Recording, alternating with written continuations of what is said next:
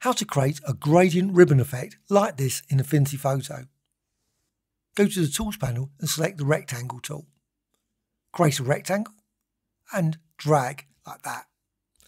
Fill it with a gradient, so just go up here, click here and go to the swatches, and you can fill it with all kinds of different gradients depending on the gradients you've got. So I'm going to go with something like that.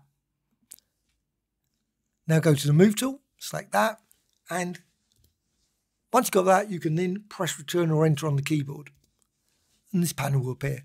It will only appear with the Move tool.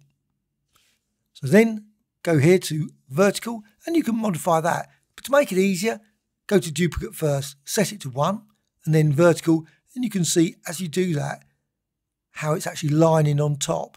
To make it even easier, I would suggest go for 180 in the rotation. Just makes it so more noticeable. Yes, I've got a slight overlap there. Even easier probably would be to actually make certain the rectangle is a particular size before you start, say 30, so you know exactly the size you've got to use. So Vertical, increase it, decrease it, and make certain there's no gap. And then you could click OK, but I'm going to go for increase this to maybe something like that. Oh, there is a slight gap. I can just about make it out, so 27. But you don't want to overlap because that also brings in some slight misalignment. So click OK. And then drag over all of them. Again, you've still got the Move tool still selected. And you can drag that down and resize it like that. You could, if you want, right click and group. You've still got the Move tool selected, so you can press Return, Enter. This panel will appear again. This time, use horizontal. So duplicate, set it to 1, and then just go horizontal. And as you do that, you can see then it will be dragged across. And again, just makes an, if you know the dimensions, makes it much easier than doing it this way, just by eye. And then you can go to rotation and set it to 180. 180 will flip it again, and number of copies, you can see now there looks like a gap, just slightly. So distance, make that 78. In this case, obviously, will vary depending on the size of your rectangles. And then you can click OK. And now you've got your design. And you can drag over there. There doesn't appear to be any misalignment. However, that does create some interesting effects. So if you want, just slightly overlap the various rectangles and then apply the effects. Well, also what you can do, again, you can group them. So I'll just go up here, click Group, or just right click and group.